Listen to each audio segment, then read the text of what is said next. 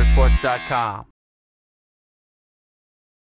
Oh, I think it's a tremendous spectator sport no matter where you're from, especially down here in the South where they like to watch lots of goals being scored, hopefully in our favor. But you know, I think it's a highly athletic game. It's a high scoring game. So for us, we think it's going to be a natural fit for the city of Gainesville as well as the state of Florida. You know, a lot of basketball involved in lacrosse, Really? Picks and screens, and a lot of our plays are based on basketball moves. Our field resembles very similar to an ice hockey rink, where we have a crease for our goalie and we have restraining lines. We have the field players very similar to soccer, so it's comparable with a lot of different sports. Well, it was a challenge at times, just because they are truly going away to college. You know, they're not going to a school in their backyards.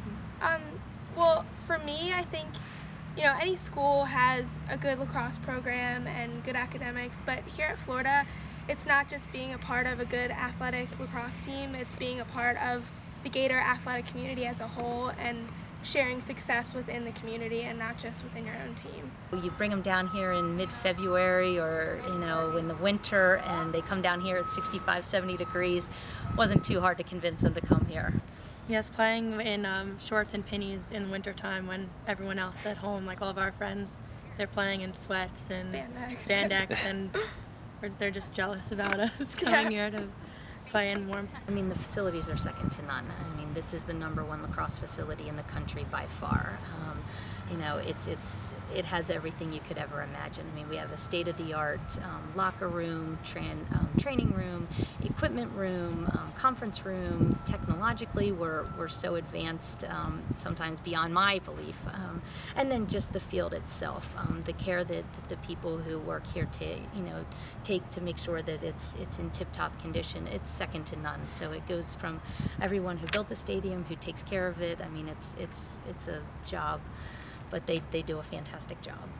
Especially it being our first year for them to build such an amazing place for this, like for us like this. It's just, you don't have that happen when it's just your first year. That comes after the championships and after the success. And with Florida, right off the bat, they get it going, and it's really cool. And we all committed here without even a facility or seeing anything. I mean, Jeremy Foley, the athletic director, promised us when we all committed here that you're going to get the finest of the finest and the best of the best facilities. Well, I think we got really lucky. We were named the #1 recruiting class in the country, you know, which is pretty exciting.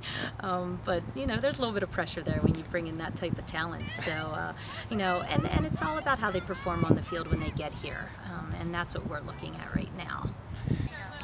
We don't really have any, you know, amazing expectations. We're just trying to build each other up and to, you know, whatever happens, happens, but we're just looking to come out and play as hard as we possibly can. And, you know, if we succeed and we win some games, then that's great. And if we lose some, we'll learn along the way. And we want to grow as a team and as individuals, and that's what we're all about, I guess.